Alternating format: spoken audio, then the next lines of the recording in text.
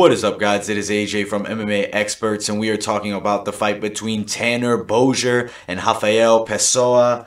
We saw a dominant performance by Boser, getting the second round stoppage. He looked good on the feet, nice leg kicks, good movement as always. Pessoa was a bit lackluster in the first round, holding back. I mean, he knew he was risking getting caught coming inside on the very tough Boser. Boser's boxing skills are very legit, and we saw Pessoa then get knocked out in the second round, succumb to the power and the skill of Tanner Boser, who's a good fighter. I think Boser is good. I think he's a fun heavyweight. I like the idea next of Boser getting the Maurice Green fight. He's called for it for a while now, over a month, and I think that's the matchup to make.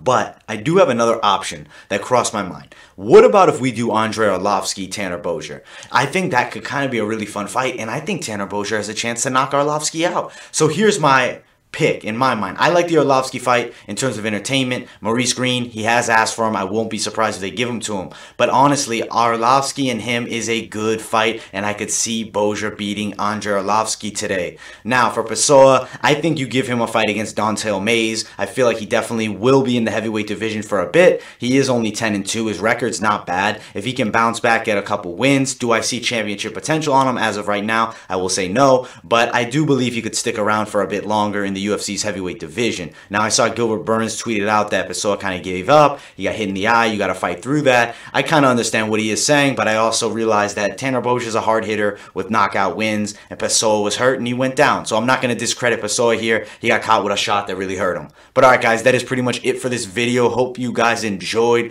Like, subscribe, turn on those post notifications, and I'll see you guys in the next one.